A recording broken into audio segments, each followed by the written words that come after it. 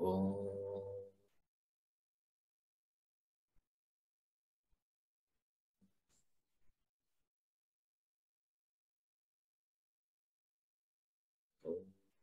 Sahana Vavatu Sahanau Bhunaktu Saha Viryan Karavavahe Tejasvinavadhitamastu ma vidvishavahe.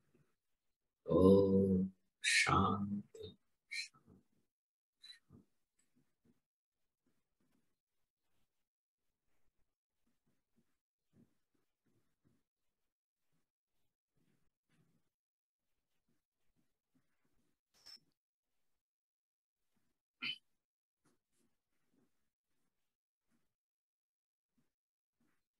The process of negation and assertion.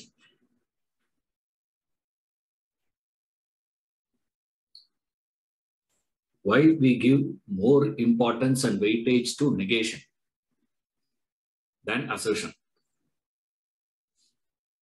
For assertion, we use the indicative definitions of Brahman, which we have seen already.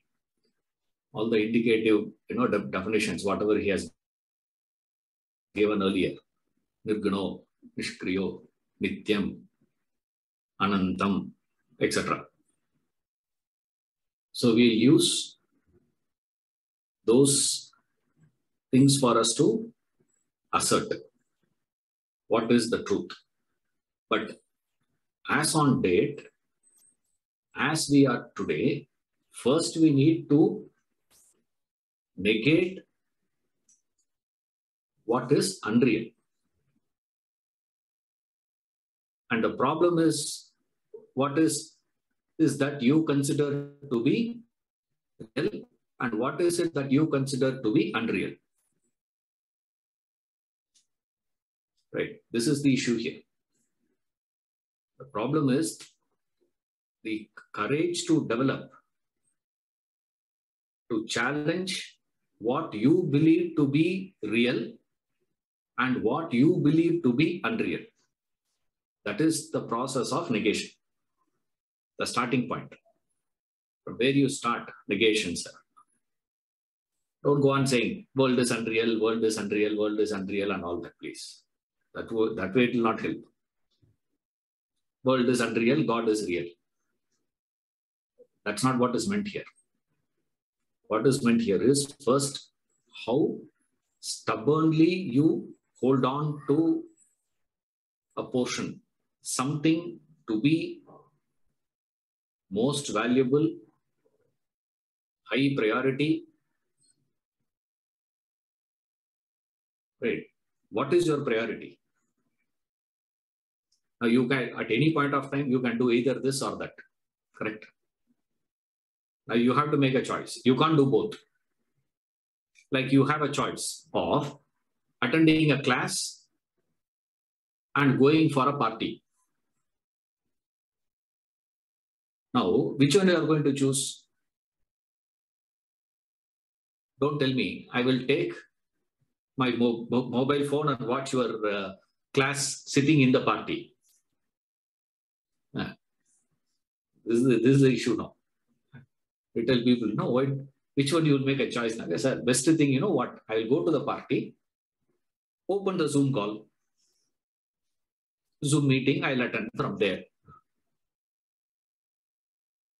You can be either here or there. Now, the question is, where you are choosing to be, on what basis you are making that choice.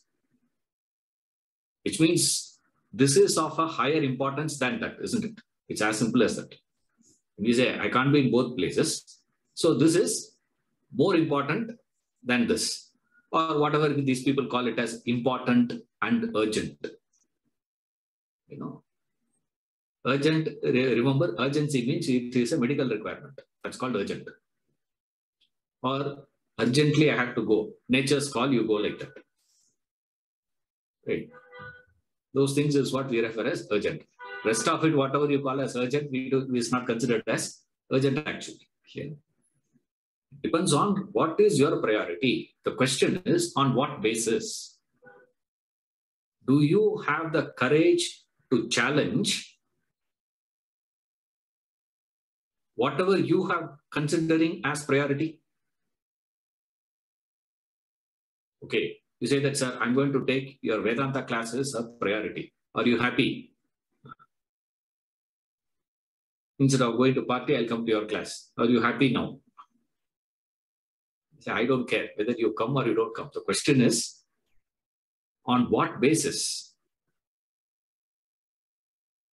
Suppose if you come to a conclusion that what you are choosing is not a priority, is not real, is not valuable, or it is of a less valuable, do you have the courage to say no to that?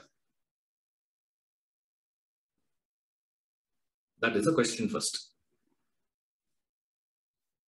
So the whole thing starts with what? It starts with your courage to question the false, to challenge the false is the first thing. Because when you are already having so much, when your mind is filled with so much you believe to be real already, right? Your notion of reality is more important than the reality to you, isn't it? My idea of truth is of a greater value than the truth itself. When you already know this is real, this is unreal, this is priority, this is not priority, you are not available for investigation. So first thing required is to make you available for investigation. What is that process? That process is what is referred to as negation. But if you only go on negating, you will land up in cynicism and negativity, emptiness. There's no meaning to life, sir.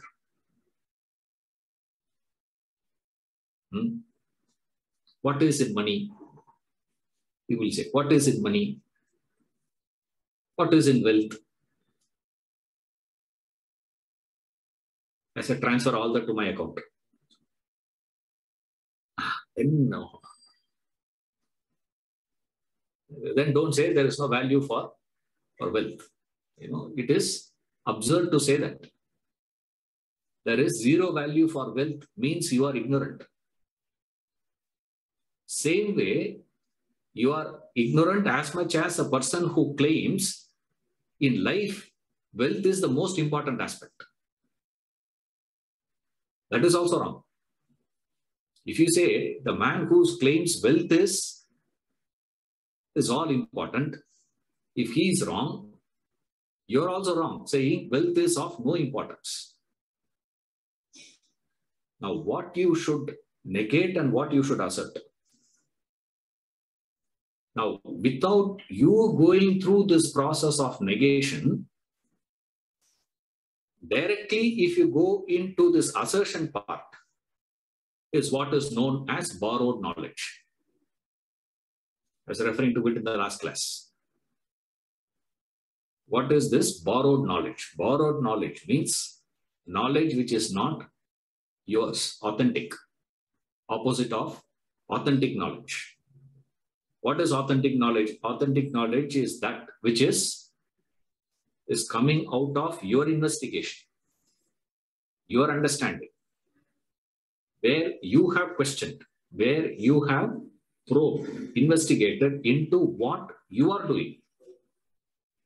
All of us are excellent in, very eloquent in analyzing where all people go wrong. Ask them, say, okay, you have told where all that fellow is wrong. Okay, now tell me where all he is correct.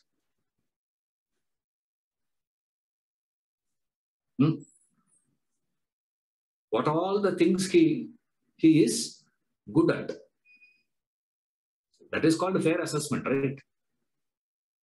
Now the ability in you to see what is a flaw, what is the inadequacy, where the other person is going wrong, is too obvious vis-a-vis what is right in that person. You have to think a lot. That means you are living a life of borrowed knowledge. You have not done any investigation. If you have done the investigation, you would have seen both sides. So start that investigation. When you start that investigation, where will you start your investigation? Investigation will always start from the world. What you are seeking. What are you going up after? Why you are seeking outside, external? Because you know only external world. You know only the world. So you start investigating into the nature of the world. When you start probing into the nature of the world, what you seek in the world, what you think as a greater value in the world, one part of the world is of greater importance, other part of the world is not so important. All that, when you see, you realize that you seek one, you detest the other. You want one person, you don't want another person. In that one person also, you like one part of him, you don't like another part of him. Isn't it? And the same thing you do, you turn introvert. The first thing you encounter in your life, in your personality, is the body. And again, you do the same thing. You divide that also into two. One part of the body is holy, another part of the body is unholy. Isn't it? One part is good part, another part is bad part. You don't see even your body also as one full. I'm not saying you should not, okay? You know, in custom, this is. No, fellow, it is custom. When you go to a temple, when they give tirtham, you take your right hand. In fact, you are not supposed to take your right hand. You're supposed to take both the hands. Right hand on top, left hand below, you take like that. That is the way you are supposed to take the prasad. You don't just extend your, one hand. They give either it is the tirtha prasada, or they give laddu, or they give vibhuti, ashes, anything they give. When prasad is given, you are supposed to extend both the hands, not just one hand. Right hand is what you should give. And this fellow says, why right hand? Ishwaran has told in the class, you know what? Both hands are holy. Therefore, what I'm going to do? Stretch my left hand. Wait, one fellow was doing. The mother was telling me. Of course, the mother didn't do what I advised. She said, sir, it looks very embarrassing for me. I said, that boy is giving me this logic. What to tell him? I said, buy a bedpan and serve sambar to him tomorrow. From bedpan, you serve sambar. I watched it, you tell him. Right. He said, that's what he's saying. No. According to him, the logic is what? And then he puts a blame on me. He says, Ishwar only said both are same. Remember, there are two different things in life. One is understanding. Another thing is action. We are discussing about understanding here, not what you do. For explaining certain facets, we take what you are doing as an example. Remember that. Arthavada, that is. Technically, we call it as Arthavada. That's not what is directly meant. What is this? Na? You have a tendency to divide. That is the essential point. What is that? The moment you divide, there is no option you have to claim one aspect is appreciated, another aspect is not appreciated. These two things will come. One aspect you will start liking, another aspect you will start detesting. You will not be liking. That division starts creating. Once that division starts created, there is a problem starts. Then every problem will begin from that. Now, I want to go into what all the problems of likes and dislikes, attachments and all that. Understood is you are familiar with all those ideas by now. So we say, first, he says, by explaining, by understanding, by probing into what is real, what is understood, what is expected out of understanding what is unreal, you are supposed to negate that unreal. Whatever you have concluded as unreal, doesn't matter what you conclude as unreal. You investigate and conclude something to be unreal. And once you have concluded something to be unreal, automatic effect of that is going to be what? Negating that part of it. So first thing you investigate is the world and you negate the world. So because only two things you know. One is the world you know, next is the individual. So first you negate the world. Negating the world means all that pursuit. So once you leave the world, you turn introvert and you encounter this. And why you are not able to turn and look within? Because of your involvement in the world. Why do you get involved in the world? That's visible, no? It's like that famous story, the Zen story of this old lady searching for a needle in the street light. She's searching for the needle in the street light. When she was asked, she says, I lost the needle in the hut. But unfortunately, there is no light inside the hut. There is light only in the street. Therefore, I am searching in the street. You have to find out, you have to locate what you have lost, the place where you have lost. You cannot search for the lost thing anywhere else. You have lost and you are searching.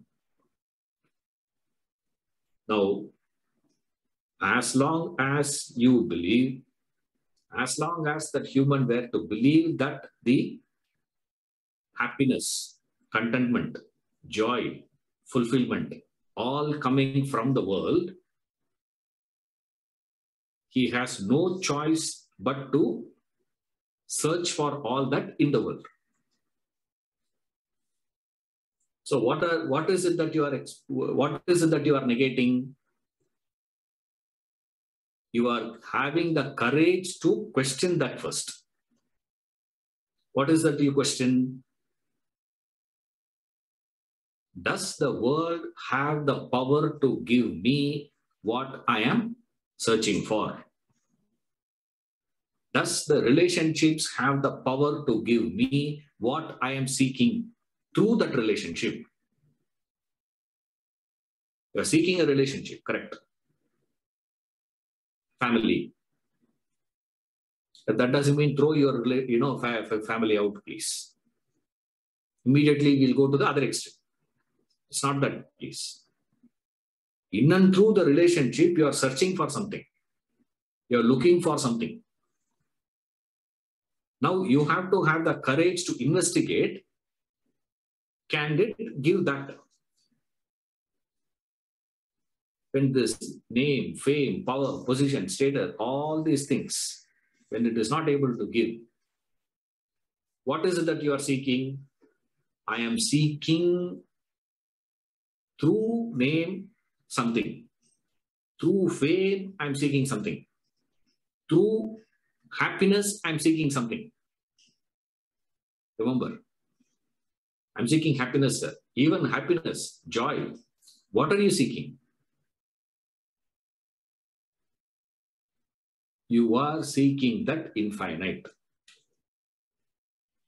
Till you hit that infinite, you will not be discontented. Can the world give you that infinite happiness? Infinite power? Because anything that you seek, you are seeking to infinity, isn't it? I want love. How much love you want? You ask a person, immediately he says, I want infinite love. I want wealth. How much wealth you want? Infinite wealth. I want health. How much health you want? Infinite health. See, I should never get old. 75 also, my hair should look black. Not dye in Ardha. See, at 75 also, it should look black. Means what? Coloring is going on. That's all it is. Now, why can't you just accept the fact that when you grow old, you will lose hair? As for what is it? Now we have started doing this transplant. We have started plucking, planting. Like plantation, I have seen only in field. Now, head also you have to plant. He should look. Why do you have to do all that? Because you can't digest the fact that you are getting old. Your body is losing. You can't digest. Share market is dropping, sir. Why? You can't digest. When something goes up, the law of nature is what? It should come down. No? It should never come down. It should keep on growing. How? This is what the problem is. All that you are seeking is this infinite. That's what he gave in the first topic here. Purnamada, Purnamidam. What are you seeking? You are seeking that infinite. Wholeness. Completeness. What are you seeking? You are seeking that Purnatvam. The wholeness is what you are seeking. But you are seeking in a place where it has no capacity to give that to you. Now what are you supposed to do? You should have the courage to reject that and take a U-turn and move in a direction where here comes the catch. The only authority on which you can take a U-turn is on the authority of the scriptures. That's it. You cannot infer. You cannot see. Nothing can be done. It is not there. One thing you are so sure about is it is not there. The surety that you have, the conviction that you have that it is not there in the world, you turn introvert. That's what he says. Once you turn introvert, the first thing you will encounter is the body. So you will seek the whole thing from the body, means the senses. Then what are you supposed to do, sir? Reject the senses also and go beyond. Next one you encounter is the prana. This is the Panchakosha Viveka. One by one you negate. When you negate the world, you come to body. Assert the body. Is the world important or the body important? Body is of a greater value than the world.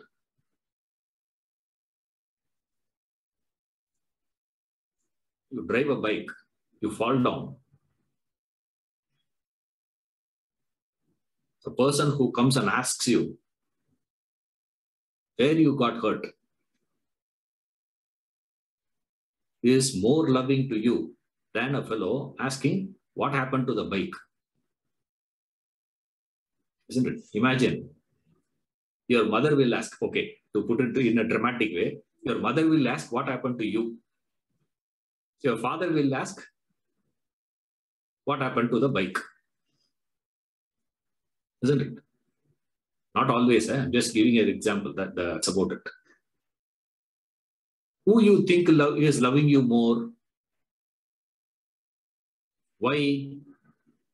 Because body is of a greater value than the world, than all that you have acquired. Then we say what? What is greater than the body? What is greater than the body is the mind. What is the proof? If I pinpoint a blemish on your body, you will say thank you, isn't it? You say, hey, there is something on your cheek. What is that? You say, oh, I'm sorry. You wipe it and say, thanks, man. And you walk. Suppose if I tell you there is a blemish on your mind, what happens? You'll file a case on me. Isn't it? So, is body more valuable to you or mind more valuable to you? Which is closer to you? Isn't it? Mind is far more closer to you. So what happens? You negate the body, assert the mind. Then what we say is, even mind is also not closer to you. Right? You go one step beyond. What is that?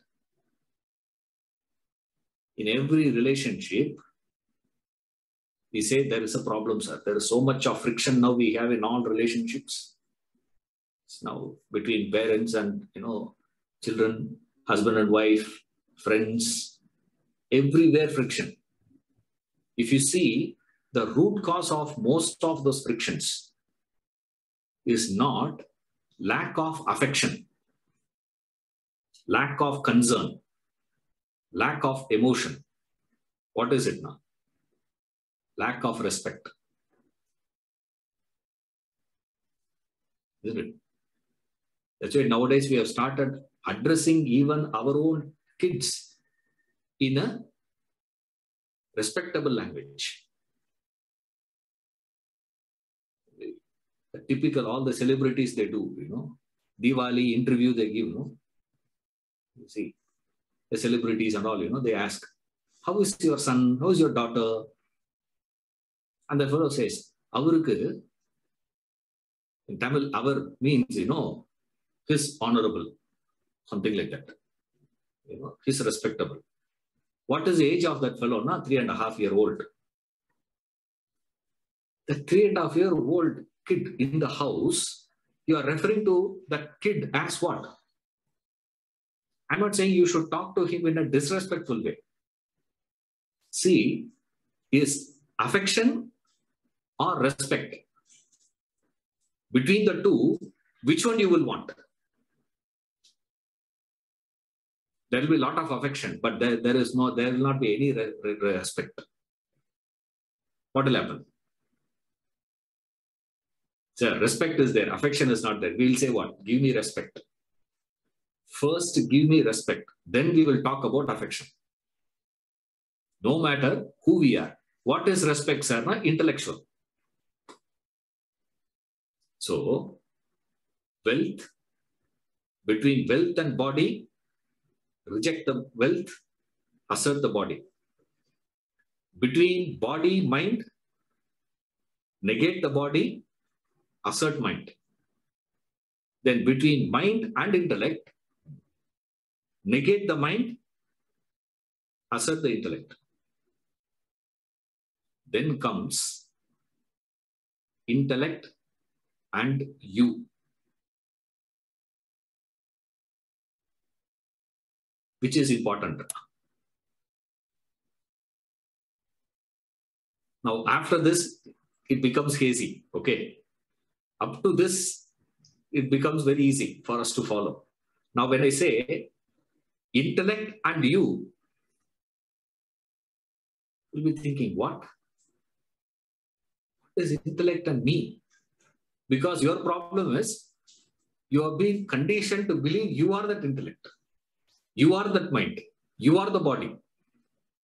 See, this process of negation assertion comes at this point. All that earlier is a preparatory one. You have already done that. Whatever I explained so far, all that has been completed by you even before studying this process of negation and assertion.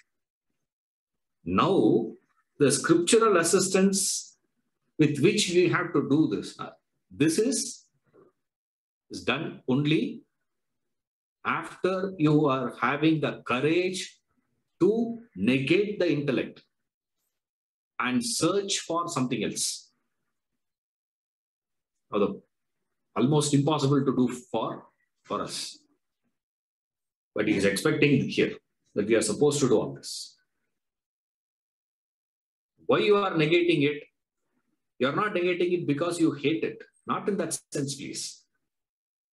You are negating it because the world, the body, the mind, the intellect cannot provide what you are seeking. It cannot be found there. So for you to get it, you have to transcend the world. So you're not negating because you are frustrated with it or you are irritated with it. You are bothered by it. That's not the meaning, please. Because most of us will say, negating, sir. No. We are willing to say no in the areas where we are pained, where we get irritated. Now, a seeker is not irritated by the world, remember. Seeker is not bothered by the world. No. His life is complete. His life is full of fun. Maja life he is living. But he says, what I am seeking is not there. So we are not able to. Therefore, negation here, when he says, you are negating it, why? Not out of irritation, pain, bothered, frustrated. Not because of that. Then why, sir? What I want, what I am seeking, this cannot provide. Therefore, you negate, you move out. This is the process he gives. This is the technique given by the Upanishads.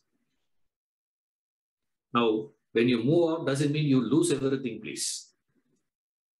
Immediately he'll say, you lose, you will move out now. You, sir, I will lose all that, is it? Will I lose my body? Will I lose all the pleasures of the world? Nothing of that sort, please. You will lose what? You will lose only what you imagined that the world is going to offer. You will get whatever world can offer to you.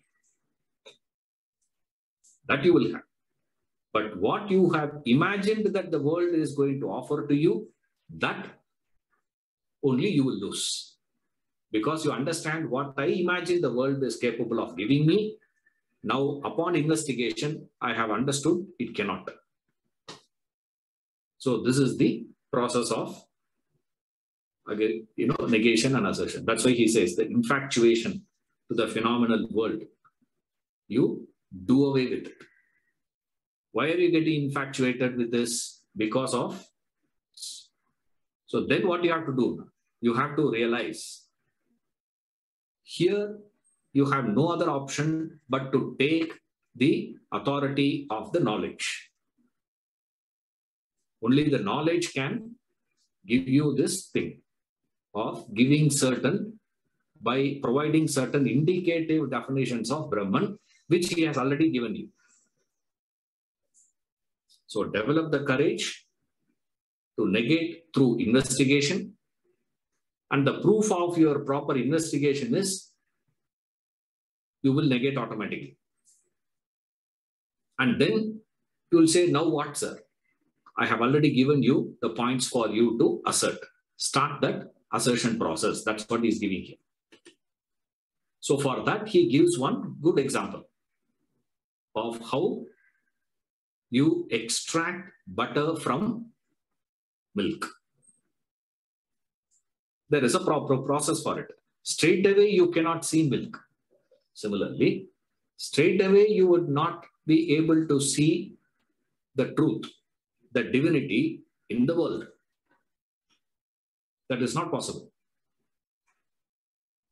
Even though the manifestations of Brahman, he has given us that the whole world that you are experiencing, you are seeing is Brahman, still you cannot see it.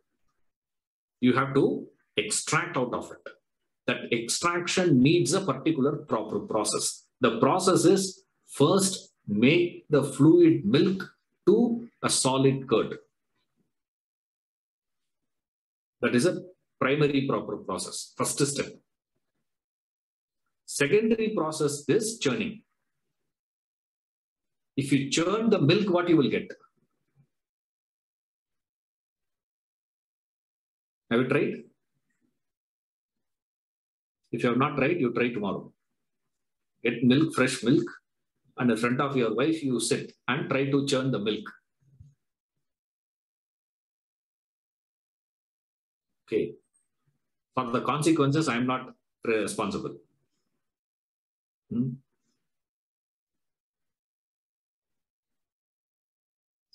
Why not? You will get only froth. That's all. Nothing will you will get. In fact, it will get spoiled. Milk will get spoiled. You will not get butter out of it. So first step is what? Warm the milk. Then add little curd. Stir it well. Leave it overnight. What happens now? That milk transforms automatically into curd. The process is automatic. If you do this, warm the milk, add curd, mix it well, leave it. 4 steps. Same way you have to do here also. What does it? With the experiences of life, your mind gets warmed up. With the warmed up mind, with the little experience of life, knowledge. When you expose the milk to fire, it warms up. No, same way. When you get exposed to the world, your mind gets warmed up. That warmed up mind, you add little knowledge. And then that little knowledge should be mixed well. That mixing process is the investigation process I was telling you till now. The preliminary investigations. With that knowledge, along with the knowledge, you investigate. Without knowledge, if you go directly on investigations, you will get into cynicism. And pessimism only you will get into. That's not what we refer here. You take little knowledge, that is the step called Shravana. The next step is called Manana. And then what you have to do? Keep quiet. Leave it. Don't do anything. What happens? Leave it overnight. Next day morning, you see this fluid milk has transformed into a solid curd. Your personality gets solidified. You are no longer fluid, which is called conviction. You have conviction now. When you have that conviction, you do this negation and assertion.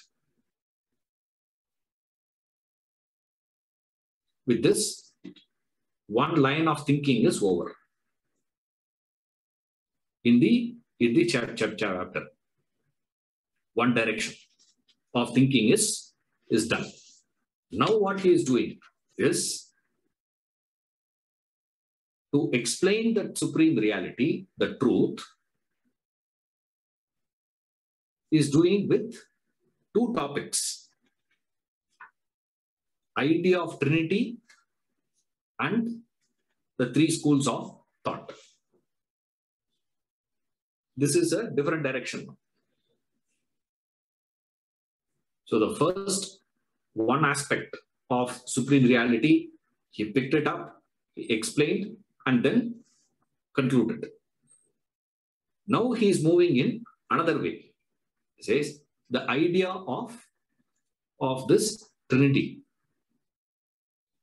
It's a beautiful exposition. In fact, this idea of Trinity is nothing but the entire 15th chapter of the Gita. This 2 pages, he covers the 15th chapter. In fact, the 15th chapter itself is a very small chapter in the Gita. Only 20 verses are there. That's all. Called Purushottama Yoga.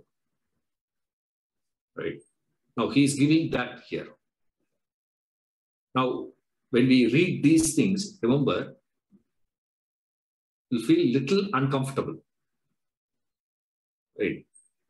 That little discomfort, what we experience is not because, when somebody is attacking you or when somebody scolds you, you feel uncomfortable. No? Not in that sense, please. It's not that he is attacking you. In fact, when the master attacks you, you will feel a joy. You know that? When the guru scolds, the student takes that as prasad. If he screams at you, he takes that as mahaprasad. If you get a beatings, that's called a mahaprasad. I have got a lot of mahaprasads. Just a short of saying, pack your bags and leave. That's all. No, just a short. It's mahaprasad.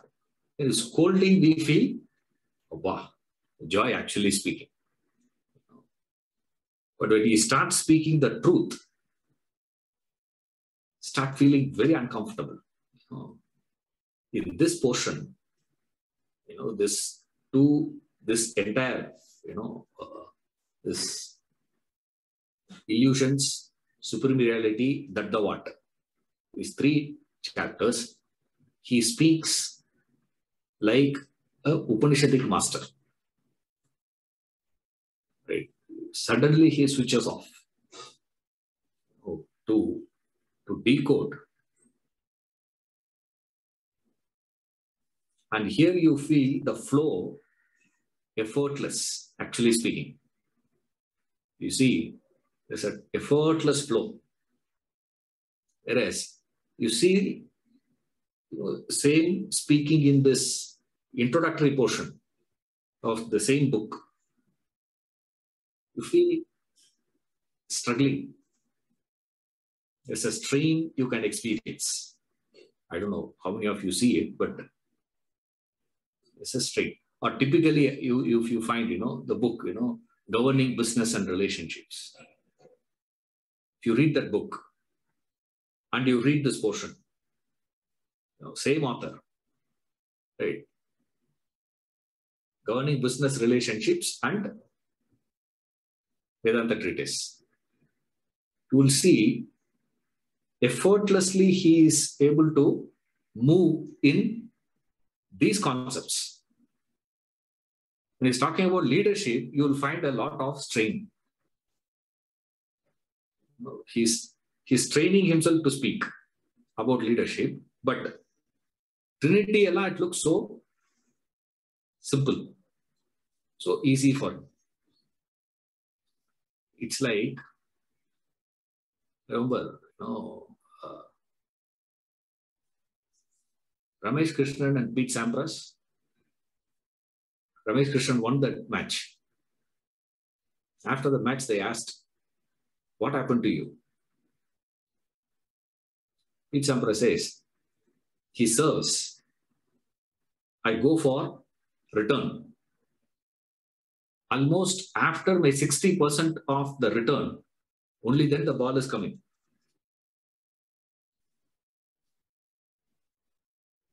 He can't play. Know that. If you see a good batsman, a good batsman, when he is in form, how they get out? Hardly you will find them getting out for a good delivery. That's how they frustrate that batsman. By bowling, irritate that fellow. All that we could see, these things you can do in test cricket. 2020, you have no time for all that. Test cricket is the real one, we say, because that's where a bowler can. Actually, it is a batsman's game, we say. Test cricket is actually bowlers. Because they set the batsman to a particular tempo. They guide that fellow to play a particular way. And if you see it, you see it. Otherwise, you can't get it. And to what ball they get out? A good delivery, they know how to play. You bowl a pathetic delivery, they go for a stroke and they get out. So that's why that's why when a set batsman is there, they bring a fifth bowler. And invariably we find there is a breakthrough. Why? Because he is a better bowler than these fellows, is it? Huh? It's not like that. Why not?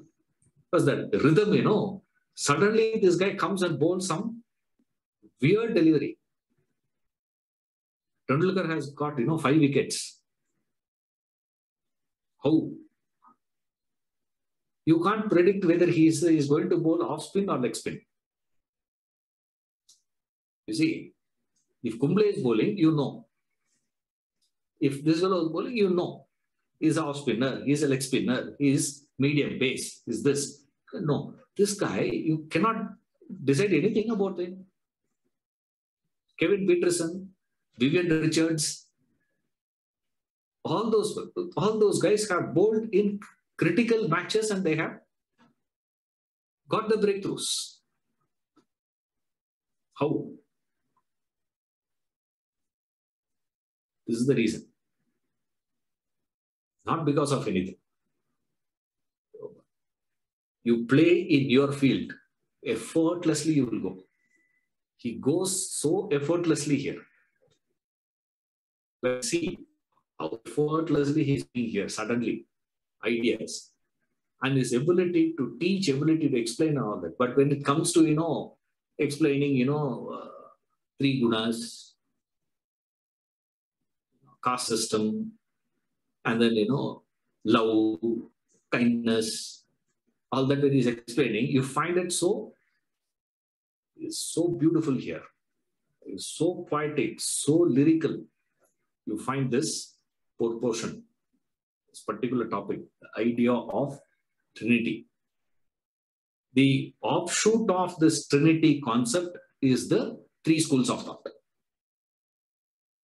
See, how this Trinity idea and this Trinity concept will automatically provide us a glimpse of what the 3 schools of thought. What is a Trinity? Trinity means Kshara, Akshara, Uttama Purusha. This is the 3. Perishable, imperishable, beyond the perishable and imperishable. Supreme being. Uttama Purusha means supreme being.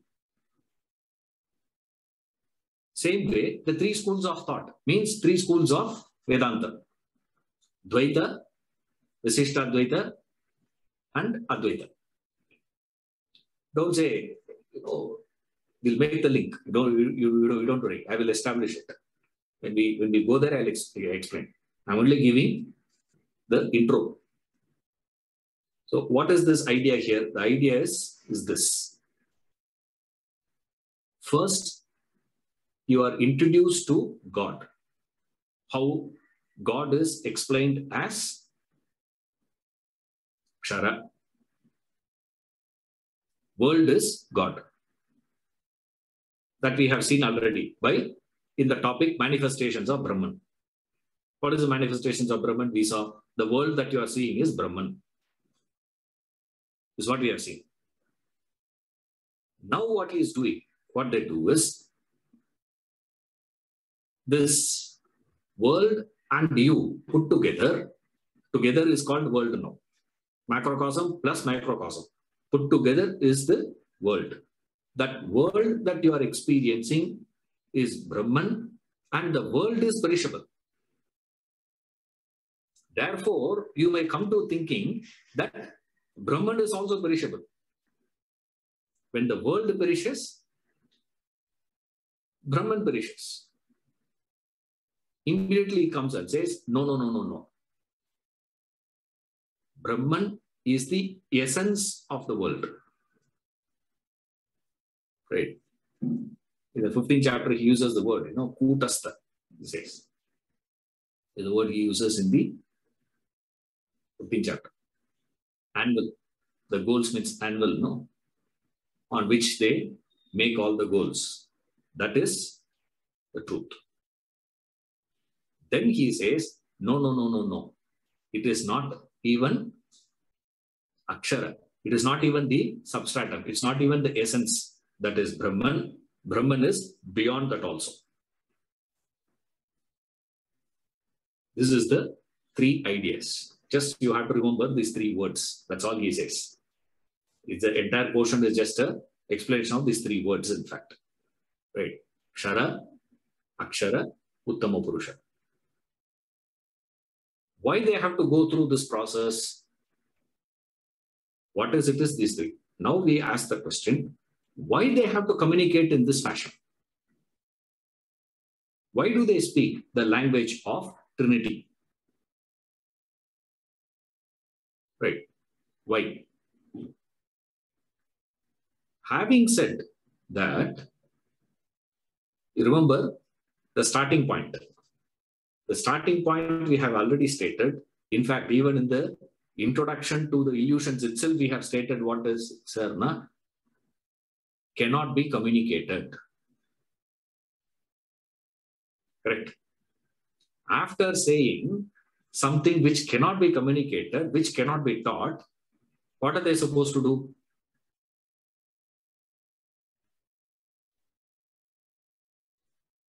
What are they supposed to do? The fellow comes and asks, sir, what is it? Say, I can't, you can't understand all this. Then what will you do?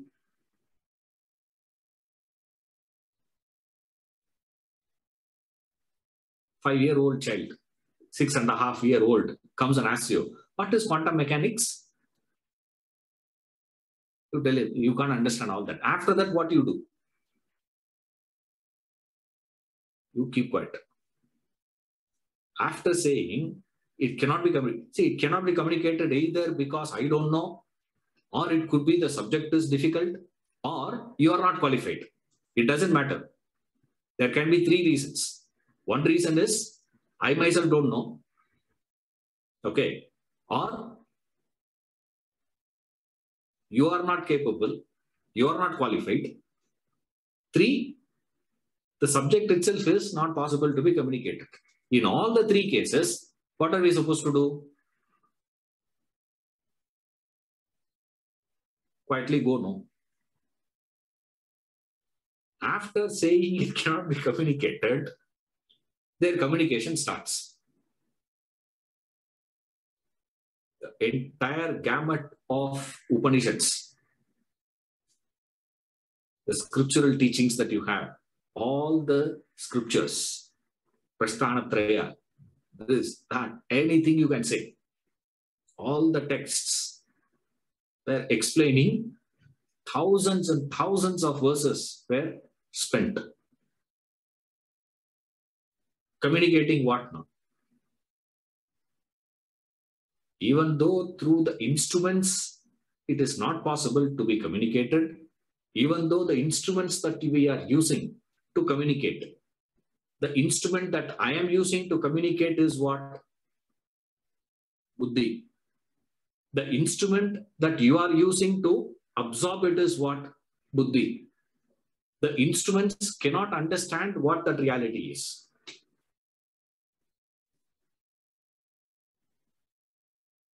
Right. Then what are we doing? See, then how do you communicate? Does it mean you should not communicate? No, they attempt. After knowing fully well that it cannot be communicated, you blow your lungs out to communicate. Why? That is called the compassion. Knowing fully well, right, it cannot be communicated. It is beyond communication because I am not qualified, because the equipment that I'm going to use to communicate is the buddhi. It cannot.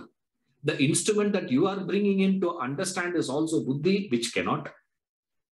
And the subject is also beyond buddhi. Therefore, it cannot be communicated.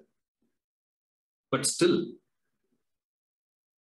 I am attempting to communicate it to you. Why? These gurus, these masters, they try to communicate. Then how do you get it? If you cannot get it through seeing God, they can't bring God and show you. That's not possible. Nor can they communicate it through buddhi, through intellect. Through inference, it is not possible. Then what is the means through which you are going to gain this knowledge? There is only one means. There is only one. All our knowledge we have so far, all this is only through two things, either through senses or through intellect, mind and intellect. In fact, intellect. Strictly speaking, it is only intellect. It is intellect that gains the knowledge. Or you gain the knowledge through the senses, which is what we refer to as pratyaksha pramana and anumana pramana. Right. Pratyaksha is direct perception. Anumana is inference. Upamana is also part of Anumana only, actually speaking, strictly speaking. There are so many things, I'm amalgamating all that. In fact, in Vedanta, we say there are six. We say 6 things we use is the all possibility. All possible knowledge, the way you can gain knowledge is through 6 means, is what we accept in Vedanta. There are different schools, different people accept different numbers. There is a school which will accept only if it is perception. That's it. No other thing. And there are schools which I take to 10 pramanas. Now, there are people who take to 4 pramanas. There are people who take to 2 pramanas. So like that, each one have their own. In Vedanta, we take 6. I'm just, for reasoning purpose, it's easy to process our thoughts. For that, I am amalgamating the 4 things into one. Arthapatti, Anupalabdhi, Anumana, and Upamana put together. Because all this is processed by buddhi, intellect. Intellect is that which processes all that. So I am amalgamating all that into one. Pratyaksha is direct perception. You see, you hear, you smell, you taste, you touch, you get it. Now, can you gain the knowledge of Brahman using any one of this? Pratyaksha not possible, Anumana not possible, Upamana not possible, Arthabhati not possible, Anupalabdhi not possible.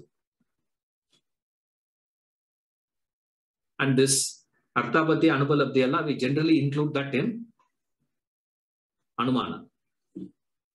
That's why we generally call as only 4. 4 means of gaining knowledge. Now I'm adding Upamana also into that and then making it into 1. So you have equipments for knowledge. Gaining knowledge, you have 2 equipments in you. What is it now? Senses are there, Buddhi is there. With senses, you cannot. With Buddhi, you cannot. Then, how do you get?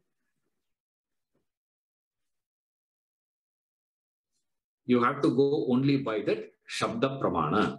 There is no other option. Mark, this is very, very important for we to process the rest of it. These are all preliminary. I'm just giving you an introduction to the topic, idea of Trinity. Right.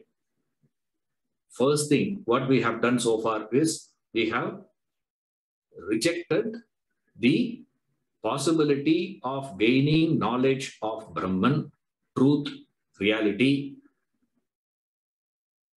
through these means. What? By senses, it is not possible.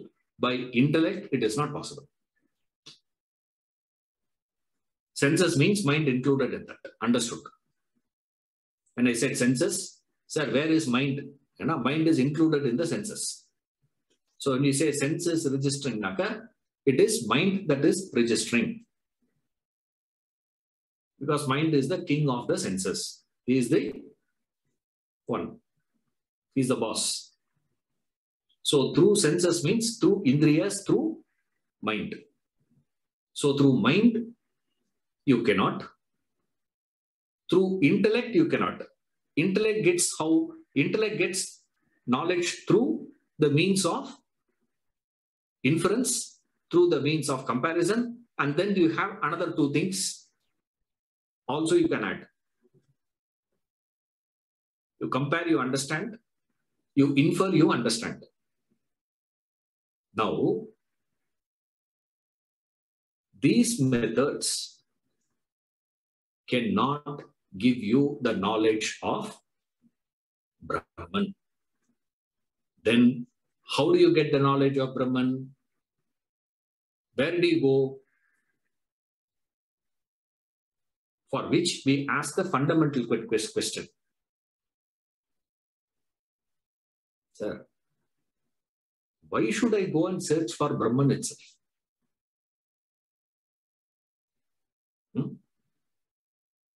Isn't it? Now, because of your Vedanta class only, I'm talking about Brahman. If I am not attending Vedanta class, your neighbor is not attending Vedanta class, no. Correct? Even my neighbor also. Correct? He is not seeking Brahman, truth, reality, and all that. His understanding of truth is speak the truth. More than that, he doesn't know.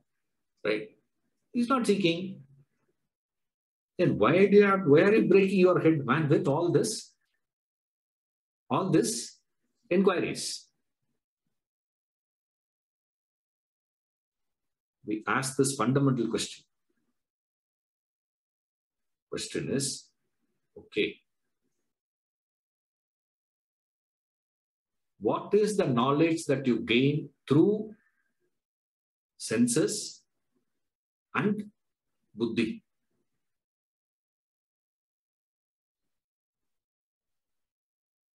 All that you can understand from the world, any knowledge that you can get, all that is known to us, we get the knowledge of what? World is proving to us day in and day out something. To all of us, without any exception. This is Sanatana Dharma, remember, universal truth. What is it?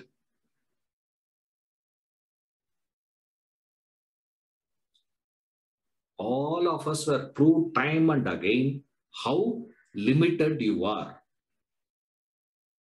how constrained you are, how restricted you are, how constricted you are, how bound you are.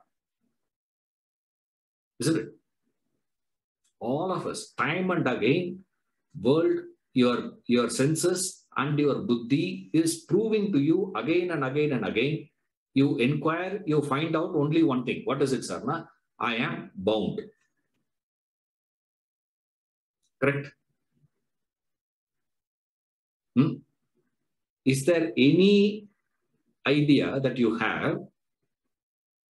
Is there any clue the world gives to you that you are not bound? Any experience of yours?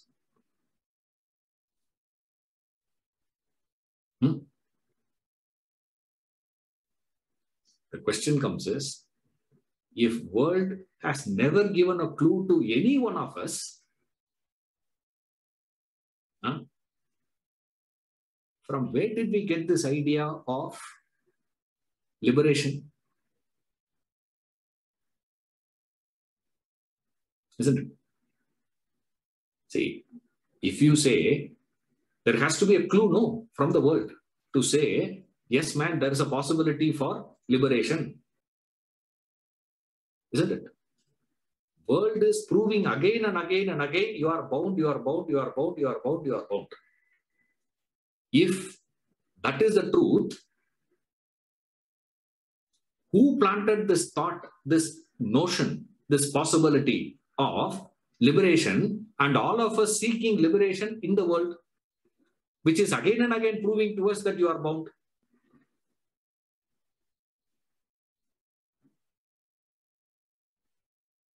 You see that? From where we get that notion? Death is a reality. Then, from where did you get the notion of immortality? Have you seen that? All this Rakshasas, when they do tapas, first question, when Brahma appears, what is the first thing they ask him?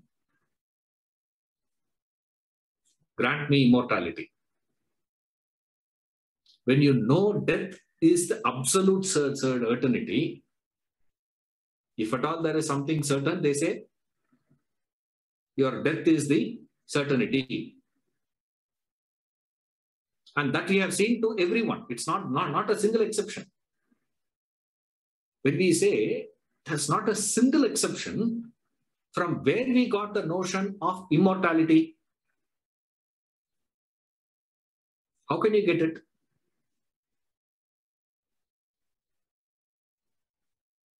You see that? This notion has a source which is beyond all that is inferred and perceived. This notion, you can never say, through inference I got it, sir. Through perception I got it, sir. But this notion, this desire, this idea exists in all humans. Not a single human is an exception to it. From where you are getting it? You are getting that notion from some source. That source which is beyond your senses and buddhi. Your indriyas and buddhi. Indriya, manas, buddhi. Those who have tapped there, they tell you, those who have access to that source, whatever they say becomes the authority. That is the scripture. That is the knowledge. That is that Vedanta. So Vedanta is the source for it.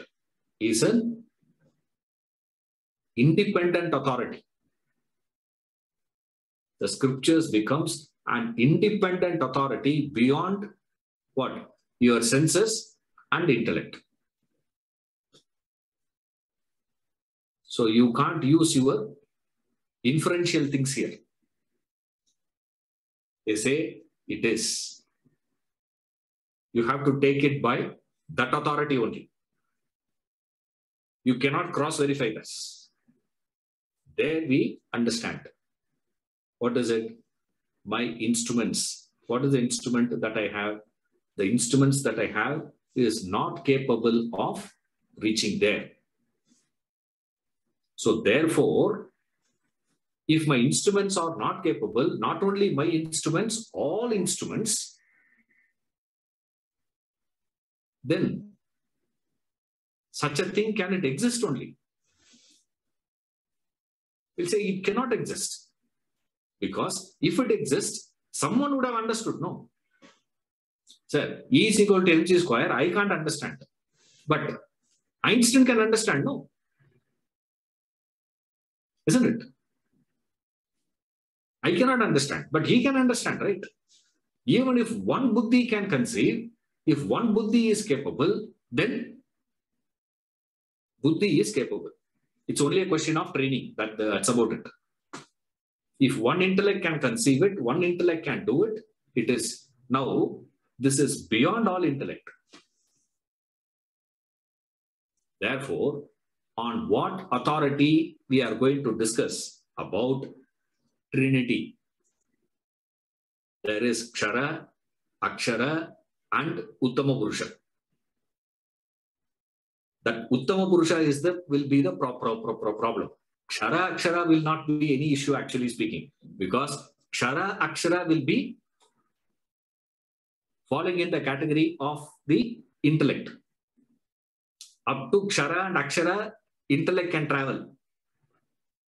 Suddenly, when they take a jump to Uttama Purusha, gone case. You see that? Kshara, Akshara, Uttama Purusha. That is the Trinity. We'll read in the next class and then I'll explain what is that Kshara, Akshara, Uttama Purusha. Okay. See you.